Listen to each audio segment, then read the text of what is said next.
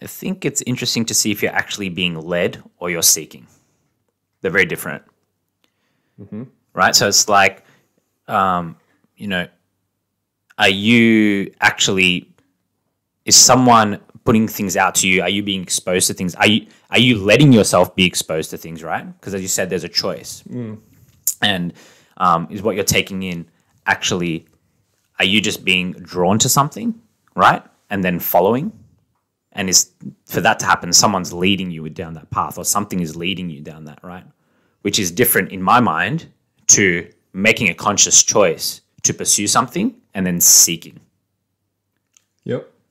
I get where you're coming from, and I agree in the context that you're putting it. Yep. But also, I would say that, and this comes back to the conditioning part of things, we don't know.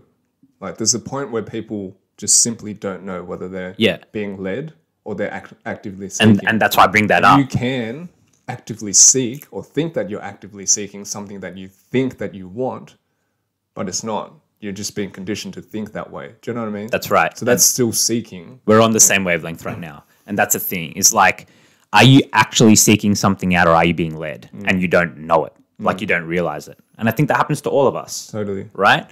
Because there are mechanisms of our brain that people know how to hack, essentially, how to get our attention, how to lead us down a path. That's happening to us all the time. That's what marketing and advertising does, right?